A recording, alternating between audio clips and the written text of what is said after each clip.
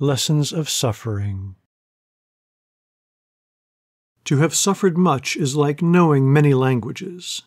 You have learnt to understand all, and to make yourself intelligible to all.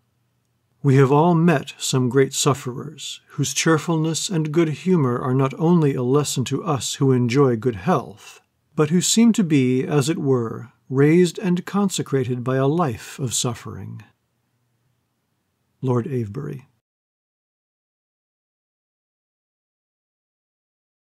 What man goes worthily through sorrow and does not come out hating shams and pretenses, hungering for truth, and also full of sympathy for his fellow man, whose capacity for suffering has been revealed to him by his own?